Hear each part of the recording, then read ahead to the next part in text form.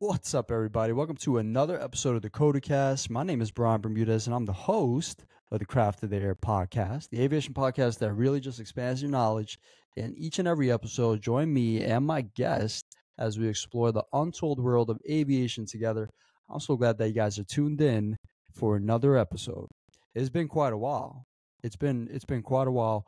It's been just such a busy summer, and just finally getting the opportunity to make a new episode of the CODAcast, and great inspiration from my summer class. My summer class inspired me. Some of my students were like, you know what, you got to make another episode of the CODAcast. It's been a while. I agree. Here I am.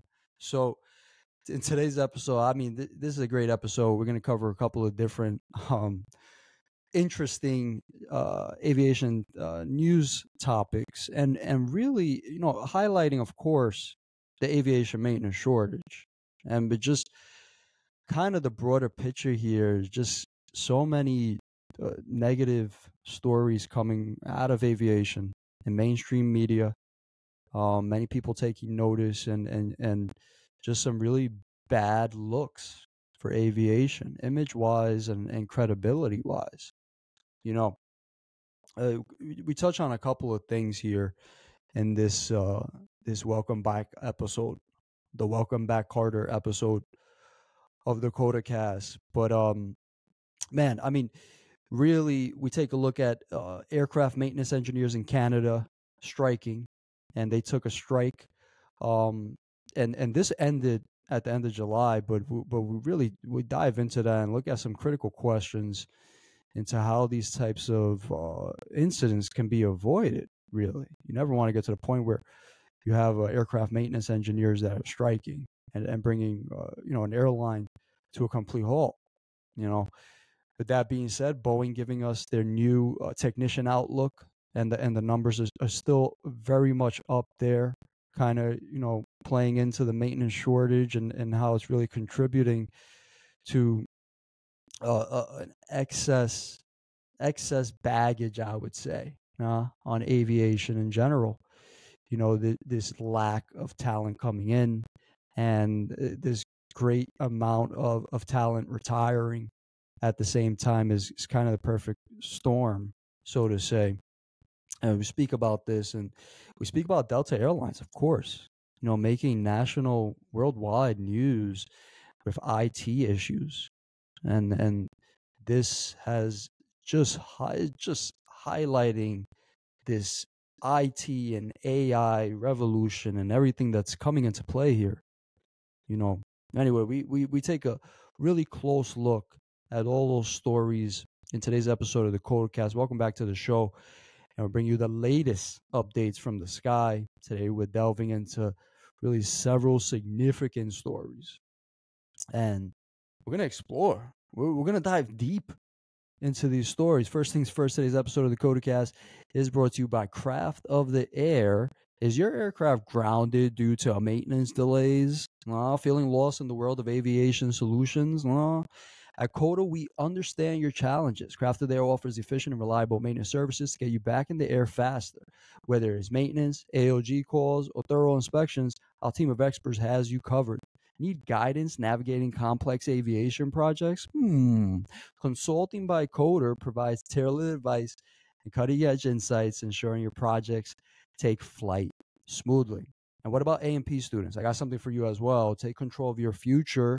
Crowned by Coders, your ultimate study companion is led by certified A&P subject matter experts, and it has tailored courses to ensure you're fully prepared to ace any A&P exam. Coder is more than just consultants. We're basically your aviation personal assistant.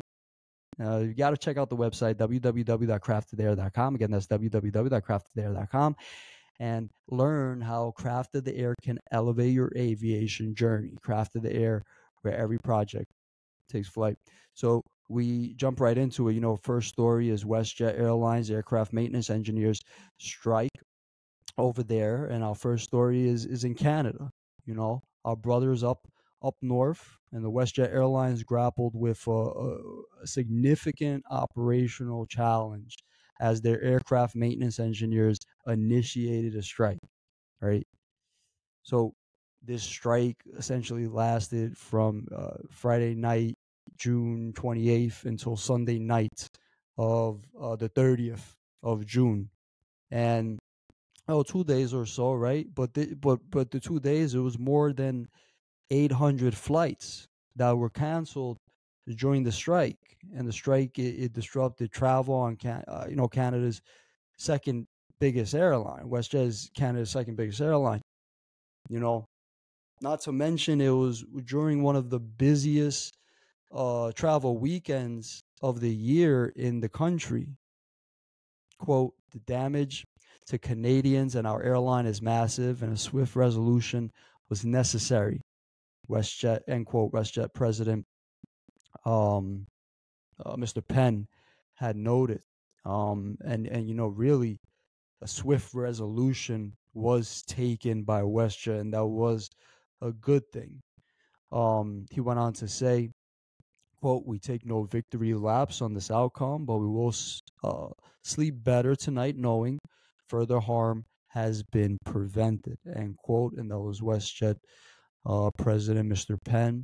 Really, when you look at something like this and a major strike of aircraft maintenance engineers and a major airline, second biggest airline in Canada, how can airlines, I guess, better navigate these types of labor disputes, especially ones that are going to directly impact flight operations.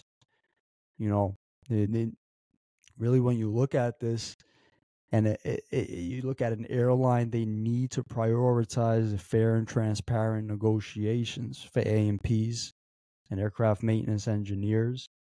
The long-term benefits, of maintaining a satisfied and well-compensated workforce, it goes without saying. Strong labor relationships they're just essential in preventing such strikes and ensuring that there's continuous and safe operations.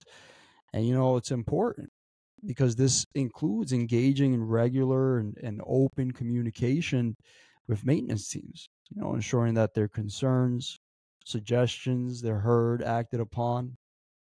And another thing that really has to be spoken about is competitive compensation. These airlines really need to offer competitive compensation. With that, continuous training, where's this engineer, see himself in 10 to 15 years? Training opportunities, career development programs. These are the types of things that are really going to help and build these strong relationships to avoid these types of disruptions from occur. We move on to our second story, and this one's with Boeing. And don't worry, I'm not going to bash Boeing. I just won't. It would take a lot. But this story by Boeing it's going back to the aircraft maintenance engineers, right? And what we have here is a shortage of in-demand high talent. Aviation, aircraft cannot fly without an aircraft maintenance engineer. If you're an A&P or an A&P student listening or watching, you're definitely an engineer. Hey, just on a side note, I mean, you really have to, if someone has to think about that to distinguish an A&P mechanic from an engineer, like an auto mechanic, an A&P should really be called an aircraft maintenance engineer. The United States is the only place in the world where they're called mechanics. You really have to see, if you're not a mechanic or you don't know anyone that's a mechanic or you've never been to airframe or power plant school, you really have to take a look at some of the stuff that an A&P has to learn to get their license. You would be shocked. You would be, I guarantee you would be shocked. You'd be like, wait, they have to know this? All right, I'm going on a side note. This Boeing's aviation crew outlook. Our next story is focusing on this recent adjustment that Boeing had in their aviation crew outlook, the 2024 crew outlook in Boeing. They actually increased their forecast for the number of pilots and engineers needed over the next 20 years. I said engineers. Notice that? And it can't be technician. Don't call us a technician, because that's the same person that comes to troubleshoot my home internet. What can I say? Citing, this is over the next 20 years, and Boeing citing the rapid growth in air travel demand and the expansion of airline fleets. And this is not just in the United States, this is globally. So now check this. This forecast underscores really this urgency. It's an urgency that needs to be addressed. What needs to be addressed? The aircraft maintenance engineering shortage. There's just not enough. You know, there's not enough to keep up with the industry's growth. There's not enough A&Ps. There's not enough aircraft maintenance professionals. Check this. I'm going to blow your mind. Globally, airlines will require 674,000 new pilots, 716,000 new engineers or A&Ps, and 980,000 new flight attendants to assess these growing fleets. Okay? Boeing estimated that airlines will require nearly 44,000 new aircraft by the year 2043. Quote, driven by aviation traffic trending above pre-pandemic levels, personal attention and commercial fleet growth, the demand for aviation personnel continues to rise, end quote. And this was Chris Broom, the Vice President of Commercial Training Solutions for Boeing Global Services. And this was in a press release. You know, how can the aviation industry attract and train the next generation of maintenance technicians and pilots to meet the growing demand that we speak of? It is really simple. I mean, it's simple answer, complicated solution, I guess. The aviation industry needs to invest heavily, and heavily really on educational training programs. You know, the partnerships that can be formed with aviation schools, universities, you know, these can help to create steady pipeline of skilled professionals, A&Ps and pilots. You know, when you think about where you need to start attracting students into these fields, it has to be the high school level.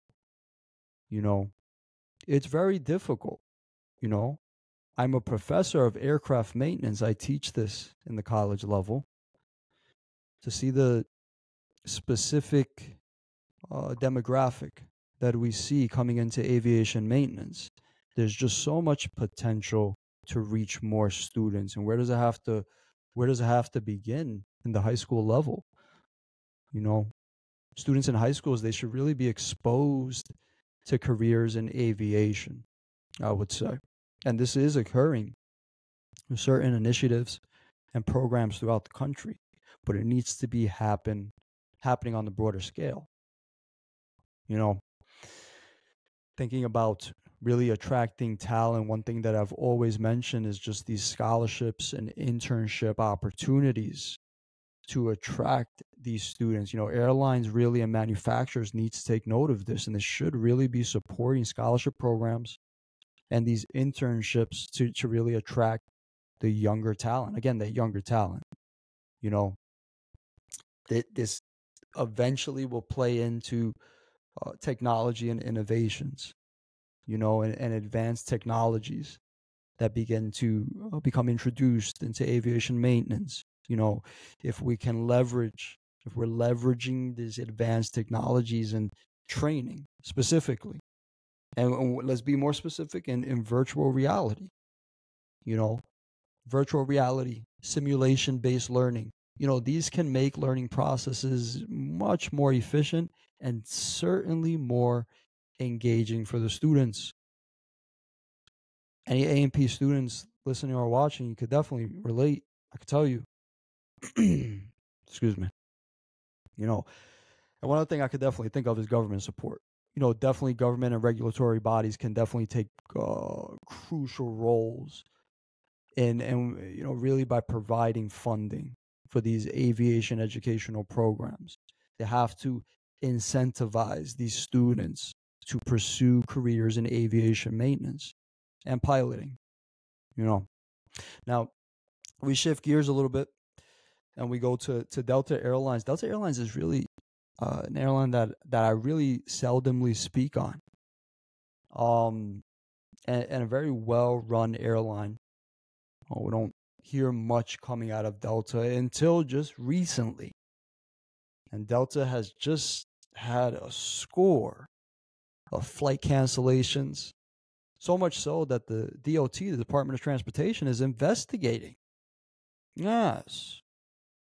The United States. Now we shift gears over here. And I'm with Delta Airlines, hometown airline, recently under a lot of scrutiny. This is after a series of flight cancellations and delays. Score of them. The DOT, or the Department of Transportation, is investigating Delta following this widespread outage that affected the airline's operations, and it led to significant passenger disruptions. The outage was reportedly linked to a cyber attack on one of Delta's vendors, highlighting really the vulnerability here, man, that we have these airline operations to these external cyber threats.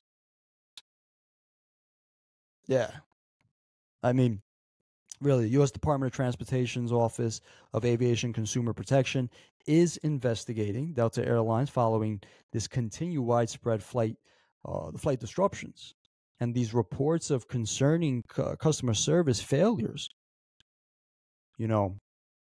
It's interesting. The DOT said in a statement, quote, the process will continue to evolve as the DOT learns more and processes the high volume of consumer complaints we have already received against Delta, end quote. That was a statement made by the Department of Transportation.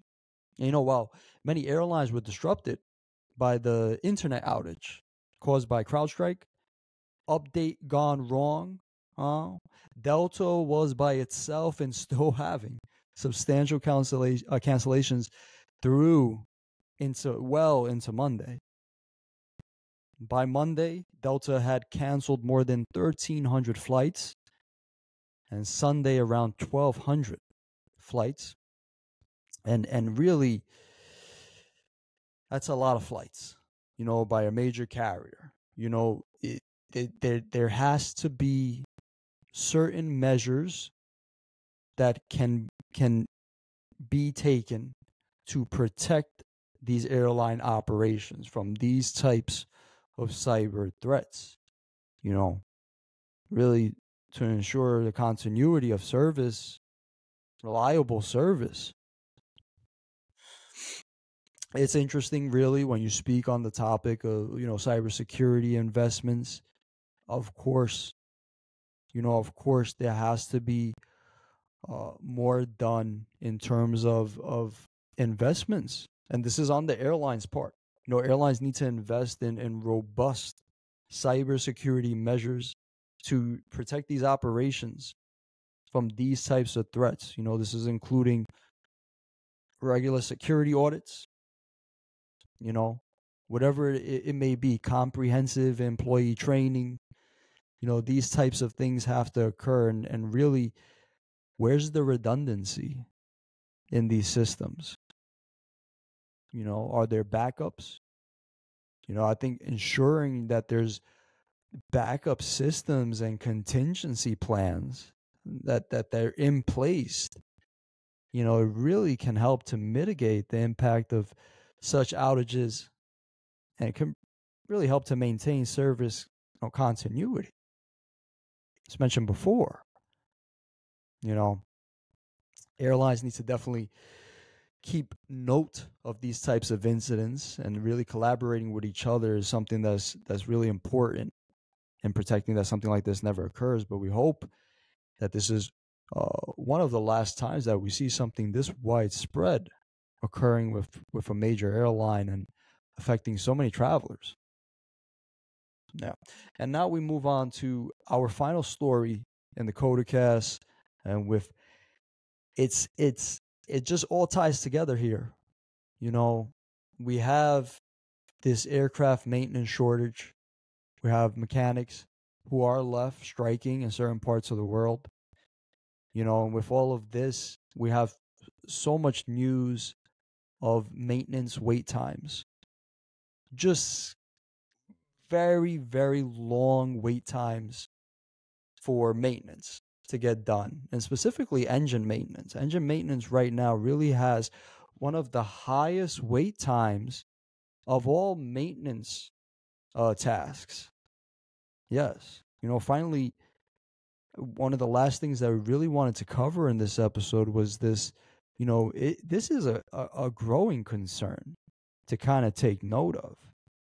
You know, within the industry, there's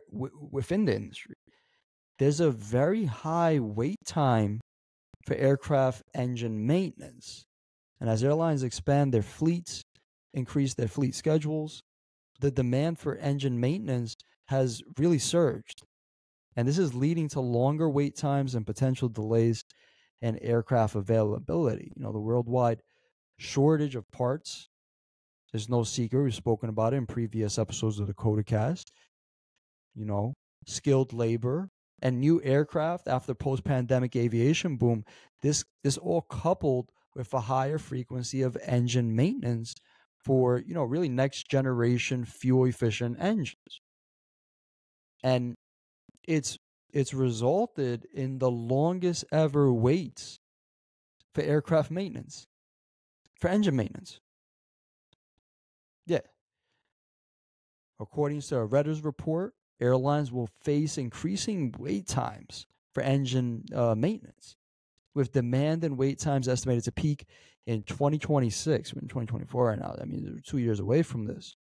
You'll see it. We're getting towards this, and it can really snowball if we're not careful. You know, the parts and the labor shortage will really put an immense pressure on maintenance, repair, and overhaul, you know, or MRO providers worldwide, you know, as they really struggle to keep up with this increasing demand for maintenance. And the report is really highlighting another fatal flaw, whereas we're relying upon these singular sources for maintenance.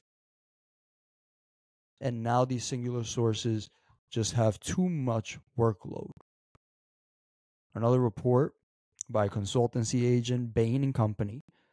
According to this report, the turnaround time for next generation engines such as Pratt & Whitney and GTF, the CFM International, the LEAPs, all of those engines, they're 150 times higher than pre-pandemic values and 35% higher for legacy engine types. You know, Jim Harris, the co-leader of Bain Global's aerospace and defense practice, he spoke about these findings, saying, quote, the aircraft engine MRO demand is likely to experience a near-term peak in 2026 and remain constrained through the end of the decade. Mm-hmm. The next large surge in demand from the next generation engines will begin towards the end of 2030 unless MRO companies act quickly to close this capacity gap. Airlines will face higher costs to operate constrained fleets. He went on to say the financial burden on top of growing costs to decarbonize air travel is likely to slow passenger travel growth, end quote. And, you know, the problem is really being this exasperated. The problem is really being exasperated by, you know, slower delivery of newer aircraft by Boeing and Airbus and Embraer. You know, and the slower delivery of these aircraft really forces the airline to operate the older aircraft with the older engines, which often require more complicated and time-consuming maintenance and parts, for that matter. And the parts are harder to find. You know, due to the age of those aircraft that are operational. So it really something that can certainly be fixed. What can be done to reduce the wait times and improve the efficiency of these turnarounds and the engine maintenance processes. You have to really increase the workforce. It's as simple as that. Increasing the number of qualified maintenance technicians is really essential to handle the workforce. Advanced diagnostic tools could definitely help the situation, certainly, and really a big part of it is supply chain. If you can have optimization of supply chains and collaboration between the airlines, maintenance providers, and the manufacturers, then you can really optimize the supply chain for parts, services. That's going to ensure that you have the necessary components to complete a job. And quality assurance always has to be maintained when you speak about these things. Ensuring that the quality while reducing wait times, this really involves rigorous training, adherence to regulatory compliance practices, best practices, so to say, regulatory audits, and really so much that goes into that, but so much to really consider. And as we come to the close of this episode of the COTACast, the aviation maintenance shortage is a critical issue that ties together the recent airline struggles, with the labor disputes, the cybersecurity threats, the demand for parts. The shortage impacts not only the airlines and the professionals, but also the everyday traveler. This causes widespread disruption and really inconvenience. How can the aviation industry address this maintenance shortage to ensure a more resilient and efficient future? It really lies within that workforce development that we spoke on. Embracing advanced maintenance technologies, attracting younger talent, passionate younger talent. With that being said, that about wraps it up for this episode of the COTACast. I thank you guys so much for tuning in to another episode. Thanks for joining us on this episode. This episode of the COTACast was brought to you by Craft of the Air. Need help with your aircraft? Schedule your free consultation at www.craftoftheair.com. Again, that's www.craftoftheair.com, and learn everything Craft of the Air can do for you. Got a question or want to see the latest aviation insights? Follow Craft of the Air on Instagram, Twitter, and YouTube, and use the hashtag COTACast. All right? I'm getting used to the social media. Actually, I deleted it for a while because I hate it, but I will promote it. I'll promote it on this. Yes, I will. Thank you again, guys, for joining us on this journey through the latest news in aviation. Stay tuned as we continue to bring you the stories that shape our skies. Fly safe. And until next time, thank you so much for being with us. I hope you be safe and have a great one. We'll be seeing you soon.